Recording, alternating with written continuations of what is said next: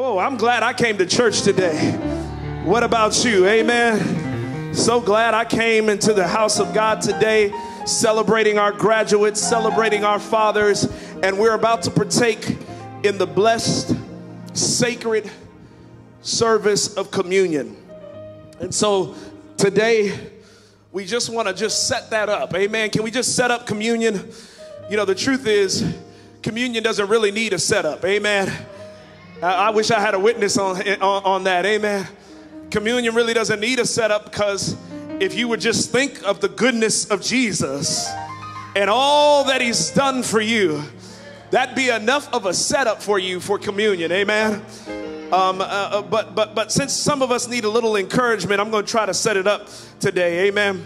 If you have your Bibles, you can turn to Acts chapter 4, verses 8 through 13. Acts chapter 4, verses 8 through 13. Amen. Acts chapter 4, verses 8 through 13.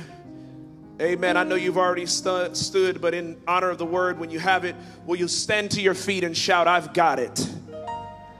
Amen. If you're still looking, say, "Wait for me." We'll wait patiently. As we do wait, I just want to say to you that it is with a grateful heart that I stand before you today. The Lord was just impressing upon me real heavy this week. I was just feeling this sense of gratitude that God didn't have to trust me. God didn't have to use me. God could have left me by the wayside. He could have left me to my own vices and my own decisions. But God chose, in spite of myself, to use me anyhow. And that thing's been sitting on me so heavy this week. I just am in the house today with the heart of gratitude. Just thankful that God didn't give up on me. Even when I wanted to give up on myself, God didn't give up on me. Amen. Anybody else have that testimony with me today? Yeah, I am grateful and full of gratitude today. Acts chapter 4, beginning with verse 8. The Bible says, "Then Peter, filled with the Holy Spirit, said to them, 'Rulers and elders of the people, if we are being called to account today for an act of kindness shown to a man who was lame, and are being asked how he was healed, then here's what we need you to know. You and all the people of Israel, it is by the name of Jesus Christ of Nazareth, who you crucified, but whom God raised from the dead, that this man stands before you healed. Jesus is,'" hallelujah, "'the stone that the builders rejected, which has now become the" what? "The cornerstone. Therefore, salvation is found in no one else, for there is no other name under heaven given to mankind by which we must be saved." Verse 13, "When they saw the courage of Peter and John and realized that they were unschooled, ordinary men, they were astonished, and they took note that these men had been with Jesus." I wonder if you would have just announced my title to the person sitting on your left or right. The promise graduates. The promise graduates. You may have your seats in the house of the Lord. We have prayed already, and we will move forward with the word of the Lord. The promise graduates. I'm coming to the end of this series. We were in the 50 days to Pentecost, and since that time, we've been preaching on the promise of Pentecost. Amen. For the Pentecost did not just show up as an isolated, irrelevant event, but Pentecost came so that God might reveal his promise to his people. And so for the last several weeks, we've been talking about the promise that was delivered at Pentecost. And I wanted to end somewhere, in some ways, where I began, to remind you of what the promise really is, and to encourage you and to challenge you to go after the promise. Say, "I'm going to go after the promise." I'll take the two of you who said it, but I'm looking for a few more. I want you to say, I'm going after the promise.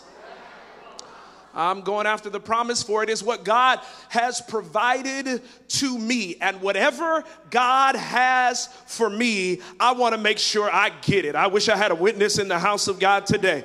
Nothing that God has in store for me, no blessing, no gift, no possibility, no opportunity do I want to miss out on that God has for me. So I thought I would end where I began and let you know that if you missed it, the promise that God has provided to us, it is a promise of power. Amen. I wish I had a witness in the house of God today, that it is a promise of power. And I'm so glad that it is a promise of power, because there is not much you can do in this life without power. Oh, I wish I had somebody who knows your car will not start without power. Amen. Your phone will not call without power. Lights in your house will not come on without power. The oven won't bake, hallelujah, without power. The dishwasher won't wash without power. The dryer will not dry without what?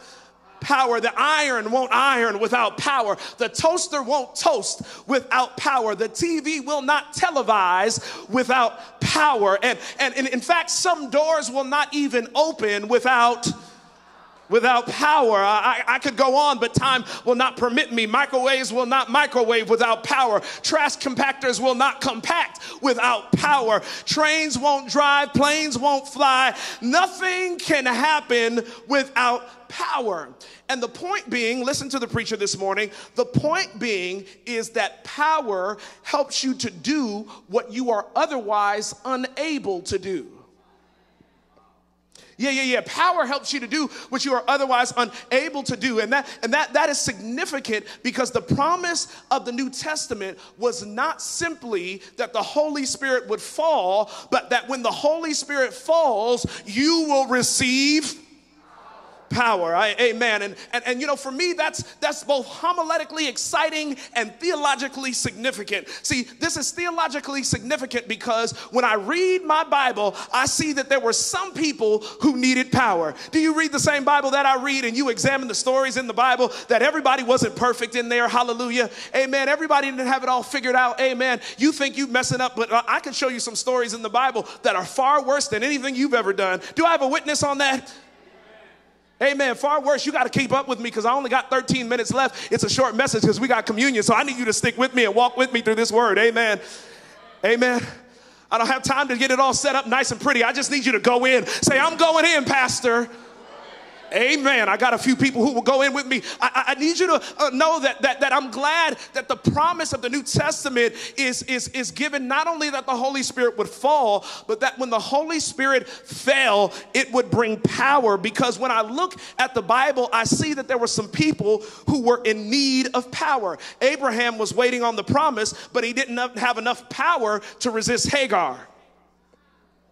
Moses was waiting on the promise, but he didn't have enough power to control his anger. Achan was waiting on the promise, but he didn't have enough power to keep his hands off the glitter and gold of Ai. Samson had physical power, but not enough power to keep his head out of the lap of Delilah.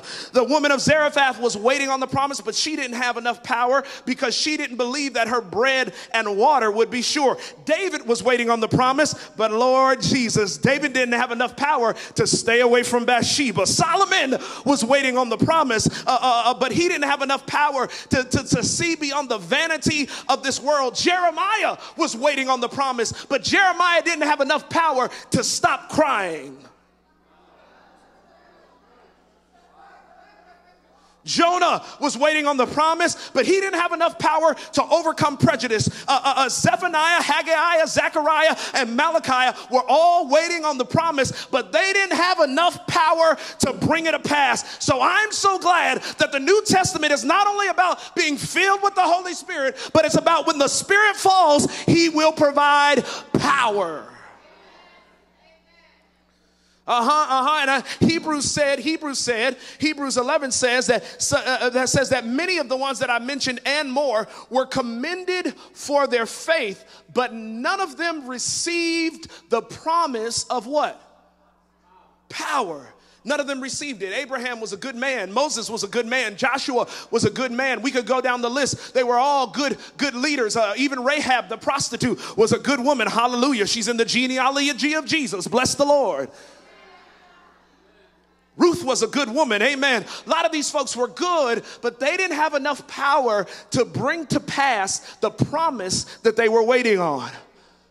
But Jesus said to the disciples, even though they didn't receive it, if you wait right here, oh, hallelujah, in just a little while, the Spirit will fall on you and you will receive the power to do what others could not do. I need you to get my thesis right here. I need you to get it, that the power shows up for you to do what you could not otherwise do. Amen. And since you're living in the dispensation of the New Testament, you have an advantage that the Old Testament folks did not have. I wish I had an amen on that.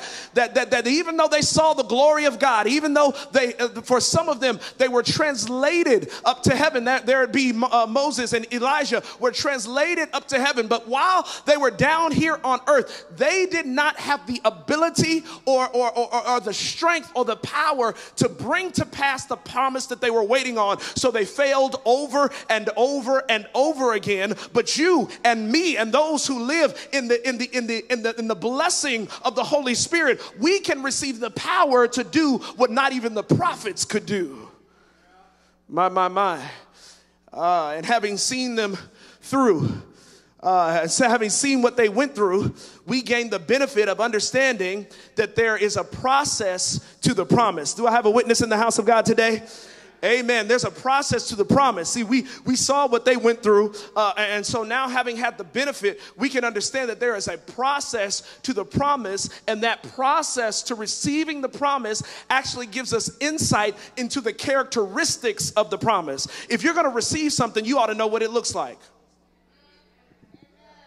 Oh, I don't have no help in the house of God today. If you're going to receive something, you ought to know what it looks like. You ought to know what to expect when it's coming down the road. You ought to know when not to get frustrated and when not to give up and when not to throw in the towel. When you are on your way to the promise, if you know what the promise looks like, if you know the characteristics of the promise, you will not fail. Say, I don't want to fail. Amen. You didn't say it strong enough. Say, I don't want to fail. I don't want to fail. And so today I just want to give you some of the characteristics of the promise, and then I'm going to sit down if that's all right with you. The first thing we know about the promise that God has given to his people to receive power is that the promise is gradual. Amen. The promise is gradual. Will you go with me to my text in Acts chapter 4? If you don't have time to look there, it'll be on the screen in a second. Will you go with me to Acts chapter 4? And you'll see in the first few verses, you'll notice that they call out somebody's name, and his name is Peter. Now this is Peter, y'all. This is Peter. This is Peter. This is Peter. This is Peter. Y'all, I need you. This is Peter, who is talking, the man who was a fisherman, not much skill set except to fish, the man who was a sword flamer, a man who was a short-tempered man, a man who had a potty mouth, amen, a man who was prone to give up on God. This is Peter, who is now, the story of Peter is being told in Acts chapter 4, and now instead of seeing a namsy-pamsy Rudy Poot, what we see is a man who is bold and brave. I want to know what happened to the previous Peter. What happened to this man who when he was asked if he belonged to the Lord, he denied him 3 times? What happened to the man who was so impetuous that when the soldier showed up, he pulled out his sword and cut off his ear? What happened to this man who, when Jesus told to go preach to the Gentiles, he wouldn't do it? I wonder what happened to this Peter, because the Peter that I see in the Gospels is not the Peter that I see in Acts chapter 4.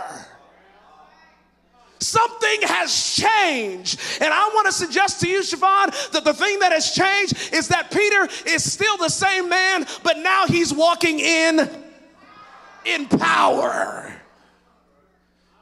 He's walking in power. And so the things that he was unable to do previously, he is now able to do because he's got the power of the Holy Spirit resting on him. And see, some of us, we get like Peter. We get annoyed with the process to the promise. But I want to let you know, that this Peter had to go through the gradual refining process in order to receive the promise. Peter would not have been prepared to receive the blessing that God had for him if he had not gone through first identifying his weaknesses.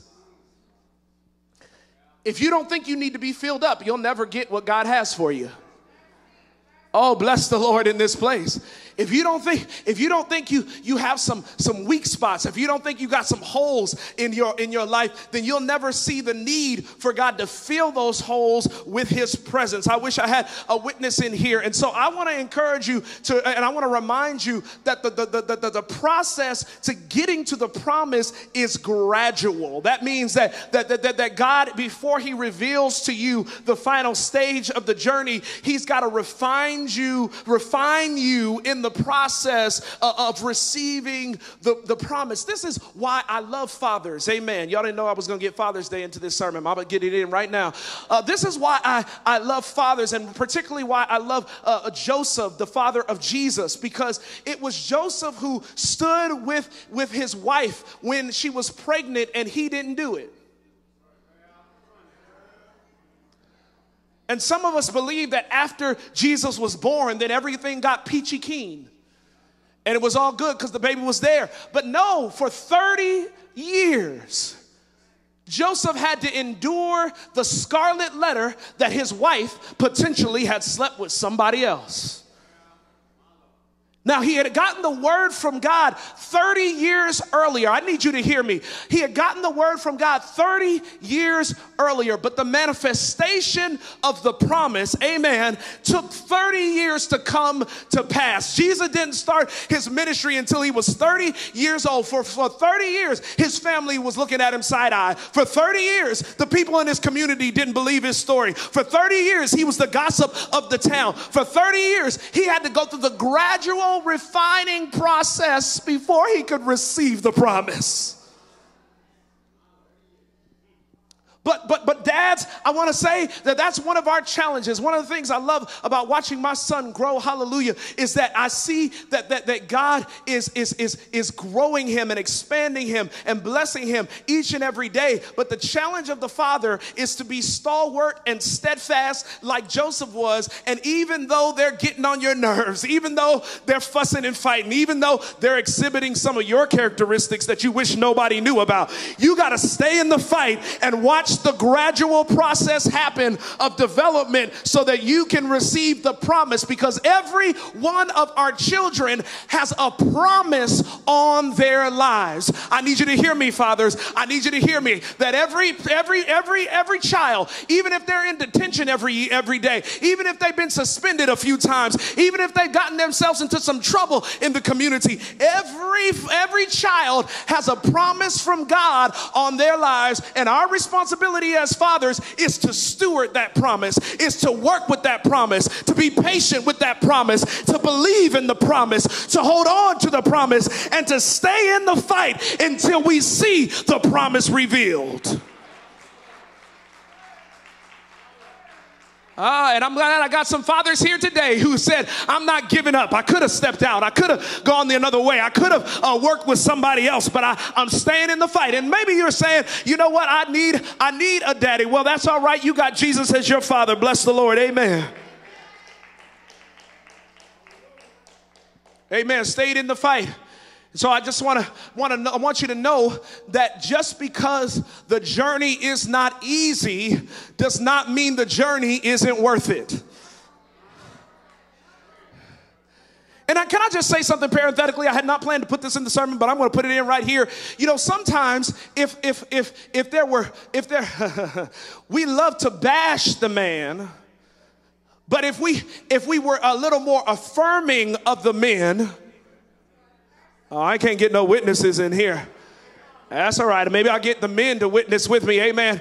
If we are a little bit more celebratory of the journey that our men are on, then maybe they might become what you want them to become. Yeah, you know, after you've been at work all week and you've been going through some challenges on your job, the last thing you want to do, the Bible says that it is better to stay on the top of the tin roof than to have a nagging wife.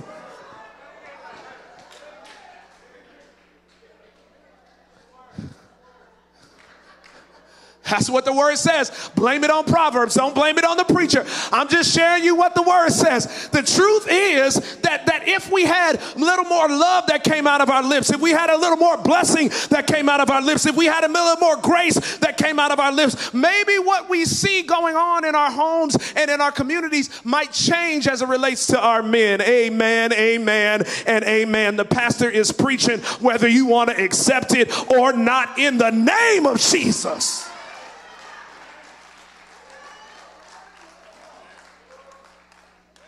And so you gotta, just like the fathers, we're encouraging you to allow the gradual refining process to happen with your children. Sometimes, ladies, you need to allow the gradual refining process to happen with your man. Amen, in the name of Jesus.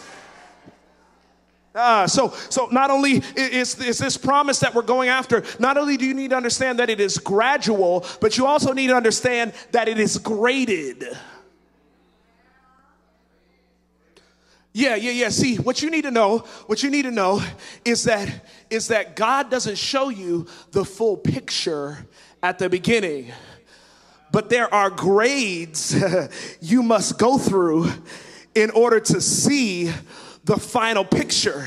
And if you stop at kindergarten, you'll never see the blessing that he had waiting on you in the postdoctoral fellowship. I wish I had a witness in the house that it is graded. There are levels to the promise. It happens in stages. It happens in seasons. It happens through experiences. God doesn't give you all of his spirit and all of his power at one time because you wouldn't know what to do with it. I wish I had an amen in the house of God.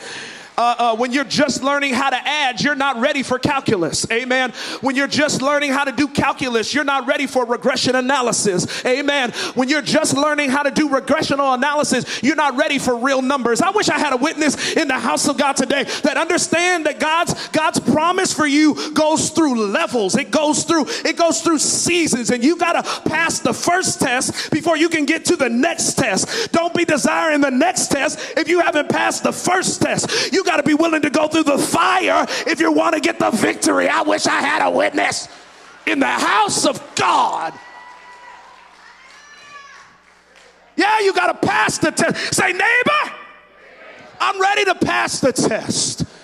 Yeah. You got to pass the test because there's levels to God's promise. And some of us have plateaued at a level. We're only in the 6th grade when God's trying to get us to the 8th grade. We're only in high school when God wants to move us to college. We're only in college when God's trying to get us to a master's or a PhD level. And I just want somebody in the house of God to say, I'm not going to get stunted in a grade that was not destined for me. I'm going to move up the ladder according to the power of Jesus.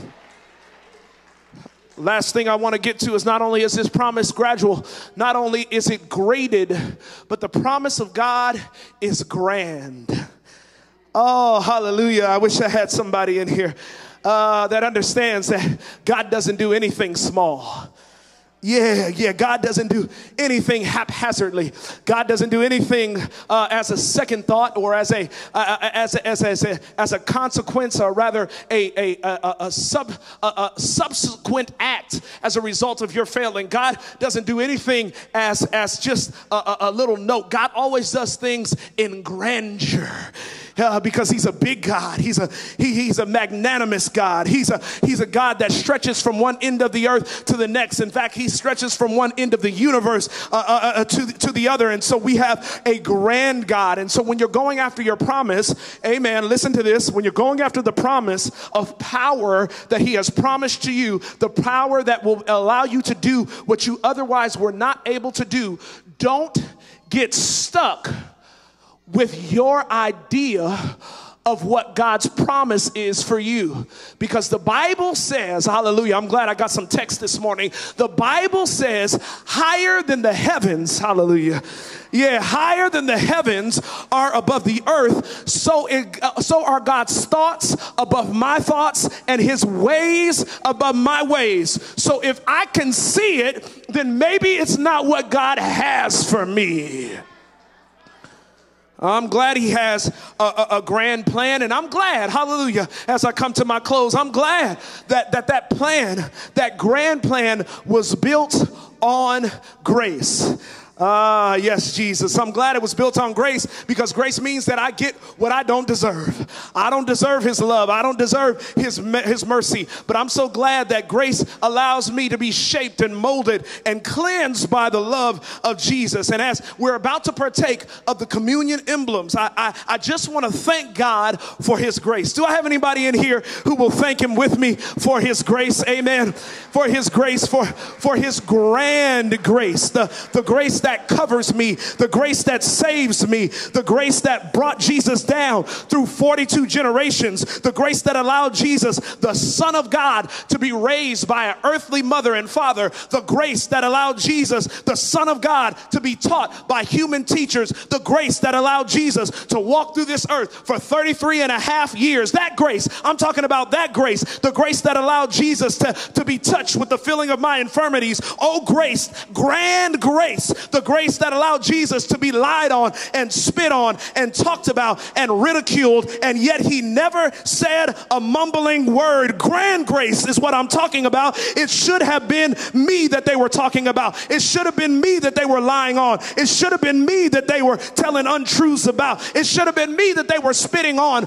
But for the grace of Jesus, he gave me what I do not deserve. He carried me when I couldn't carry myself. He helped me when I could not help myself. And then here's what happened. Even after Jesus was being lied on and spit on, he was carried from Pilate to the priest, and then from the priest to the pinnacle of Calvary. And they tell me that he died on Friday, hallelujah, and he rested on Sabbath. But early on Sunday morning, he got up with all grace and power in his hand. And if that was the end of the story, watch this, that would be good enough for me. But remember, the promise graduates. And on Sunday morning, Jesus had not yet received his terminal degree. He completed the course requirements, but the diploma was not yet in his hand. And my Bible tells me that graduation day is still to come. But bless God, the ceremony program has already been outlined. The Bible tells me that the trumpet will sound, and the dead in Christ shall rise first, and then those of us who remain will be caught up together to meet him in the air, and that will be a grand and gracious graduation. And I wonder if I have anybody in the house of God today that says, I want to be part of the number. I want to be there when the saints go marching in. I want to be there when they walk on the streets of gold. I want to be there for the great graduation ceremony. And I want you to hear this. I want you to hear this. And then we're going to go into communion. I need you to hear this. Everybody's listening to me. Here's what's beautiful about that great picture. That day when we will get to glory. That day when we will stretch across the sea of glass. Here's what's beautiful. There's a writer who says that Jesus will give us our graduation caps. They are called a crown. Oh, I feel like preaching in here. Yeah. Bible says that Jesus will give us a graduation cap, and it's called a crown. He will put stars in each one of the crowns for the grades that we have passed. But then there is coming a day when, after he has crowned everybody and everybody has a star in their crown, they will do what they do at graduations. They will take off their hats, but instead of throwing it in the air, they will throw it at the feet of Jesus, because we will say, we're unworthy, we're unworthy, we're unworthy. But God, you are worthy. You kept your promise. You kept your word. You didn't let us down, and you gave us grace. We didn't deserve it, but you gave it to us. And now, because you gave us your grace, we are walking in power. Yeah. I used to be a gutter. I used to be in the guttermost. I used to be addicted to drugs. I used to be a liar. I used to be a cheater. I used to be filled with lust. I used to be messed up in my head. But because of the power that God has left in me, now I can do what I was unable to do. I can overcome my struggles. I can overcome my habits. I can overcome my tendencies. I can overcome my failings because I've got power. I wish, is there anybody in the house of God who can say, I'm not what I used to be? Hallelujah, because I've got power. Tap your neighbor and say, neighbor, if you had seen me back then, if you had known what I used to do, you wouldn't be sitting up next here to me. But thank God he let me have a little bit of his power. Yeah. I got power. I don't deserve it, but he gave it to me anyway. I don't deserve it, but he gave it to me anyway. Stretch your hand and thank God for his power.